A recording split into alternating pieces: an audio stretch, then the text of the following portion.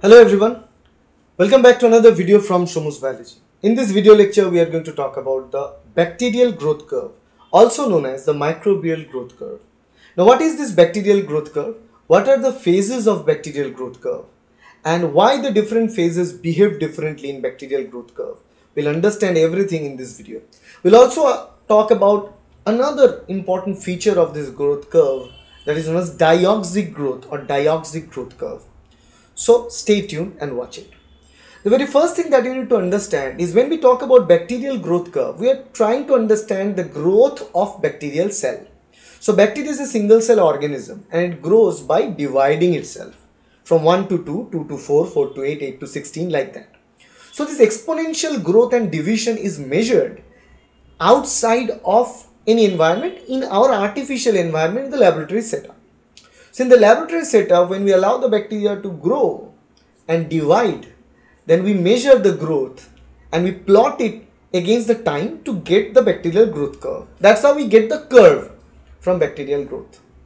Now this bacterial growth depends on primarily the food resource. So I can write it primarily depend on the food resource, right? But apart from the food, there are other factors that play important role in bacterial growth. The environmental factors. The environmental factors can be temperature, right? It can be pH, it can be salinity, right, of the environment. And as the bacteria start to grow more and more, like it become more dense, the population, then the toxic waste that the bacteria releases to the environment will also increase. And when the toxic waste increase, then that toxic waste or increment of the toxic waste also slows down the further growth of bacteria. So when you are discussing about the bacterial growth, you need to take account not only the food for bacterial growth, but also the environmental parameters and the density factor of bacterial growth.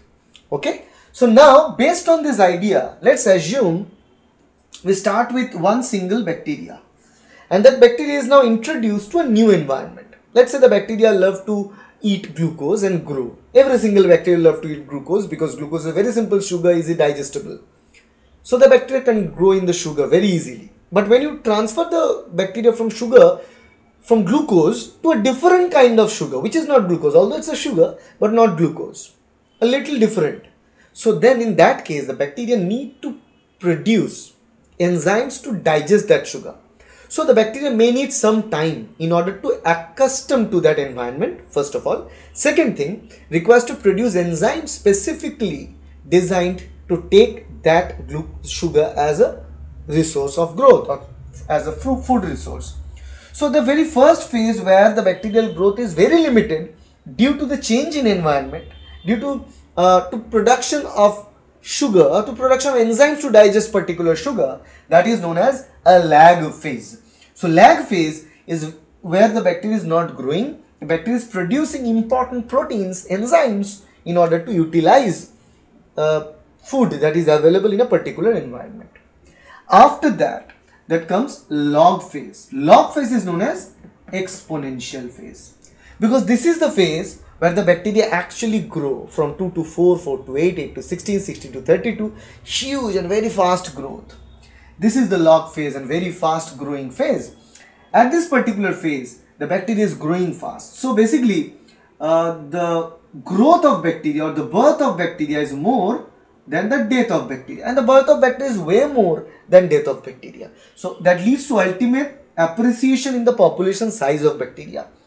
In this growth curve, we see time in the x-axis and we see the number of bacterial cells in the y-axis. So number of bacterial cells depends on the time. So that's how the growth curve is created. So more and more bacterial growth, then death. That's why the exponential growth is done in the log phase. After this, because during this time, they need to have supply of food. The food supply must be continuous, right? So let's assume that we allow the bacteria to grow in a medium. Medium means that contains food source for bacterial growth, liquid medium for example.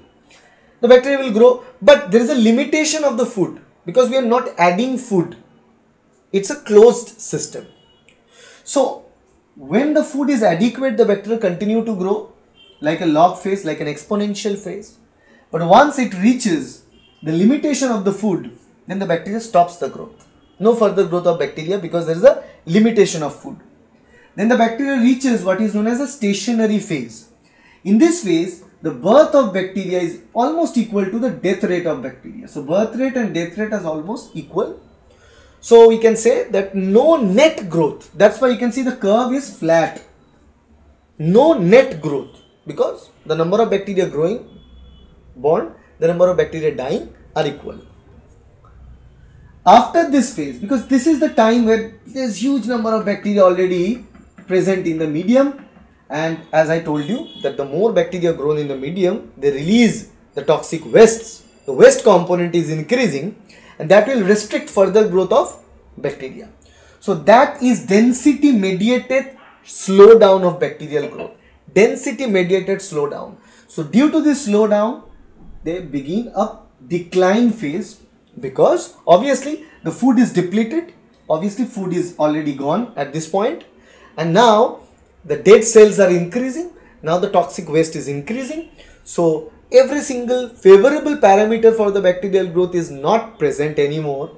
So starts the decay. So what we can say that the death rate increases, then the birth rate. So there is ultimate decay in the curve. So curve is now going down. This is known as the death phase. So these are the four important phases: lag phase, that is a preparatory phase; log phase, exponential phase; stationary phase, stabilization phase; and death phase is the end phase of bacterial growth curve. Okay. And if we consider the bacteria to grow and produce important components, because sometimes we depend on bacteria to produce certain enzymes which is used in different industrial processes of food production or any other kind of production units. So what we know here is that this products like enzymes or any important product the bacteria should contribute for the growth of specific food products that we use bacteria for in the different phases.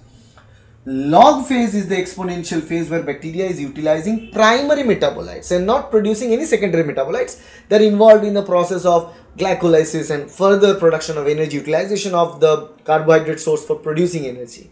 So log phase is the phase where it's dealing with primary metabolites, okay? Primary metabolites. And stationary phase is the phase where you are producing secondary metabolites, okay? And if you are talking about gram-negative bacteria, then release of lipopolysaccharide layer, which is also known as endotoxin. So release of lipopolysaccharide, also known as endotoxin, also done in the death phase, where the bacteria die. Then they release lipopolysaccharide layer out.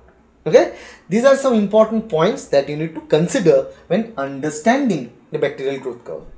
And remember, in every single stage, the temperature, pH, salinity of the medium and availability of the light source, availability of oxygen also play important role. They have their own role to play in every single step here. Okay. One more thing that I want to share here is regarding another type of growth. This is known as Dioxy growth. What is that? Let me give you a quick idea. Sometimes, you know, as I told you that the bacteria is growing in a glucose, which is very simple sugar. Now the bacteria is transferred from glucose to a new sugar, that is lactose. Lactose is another sugar. Now the bacteria can utilize both glucose as well as lactose, but the enzymes needed to utilize glucose is readily available inside bacteria. And the enzymes needed to readily utilize lactose is not always present in bacteria, which will be turned on as a lac operon. So it takes some time. So when in the medium we give both lactose and glucose, the bacteria will always choose to utilize glucose, right? So imagine this idea. If we give glucose as well as a lactose in the medium, the bacteria try to use glucose first. They will use glucose first. And once they utilize glucose, once the glucose is depleted, then they will start utilizing lactose. They will utilize lactose later. So what happens here is that First they utilize glucose. Once glucose depleted, then they utilize lactose. But what happens is that when you see this kind of situation where both the sugar sources are there and the bacteria can utilize both, but they choose to utilize one first, once that is depleted, then they start utilizing the second kind of sugar. Then you will see a stretch of bacterial growth curve like this, which is known as Dioxy growth curve. Dioxy growth curve. Now what is Dioxy growth curve is that in Dioxy growth curve, you will have two lag phases. Two lag phase. First or primary lag phase and secondary lag phase. First the primary lag phase for glucose, then log phase for glucose, then stationary phase for glucose.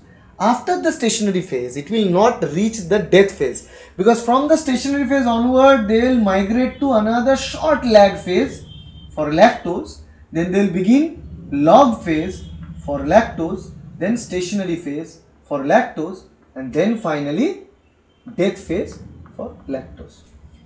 So this is going to be the growth curve when two types of sugar are present in a medium and we put the microorganism in that medium. They start utilizing the first kind. Once that is depleted, then utilizing the second kind. Okay? Two lag phases are observed in Dioxy growth curve. Di means 12. So two different mode of sugar they utilize. Okay? This is a common example of Dioxy growth curve in utilization of lactose. And here utilization requires a short lag phase because this is the time where the lag operon turned on at this time. Okay, that's the idea of Dioxy growth.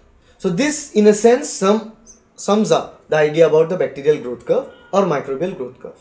If you like this video, please hit the like button, share this video with your friends and subscribe to this channel to get more videos like that in future. Thank you. Bye.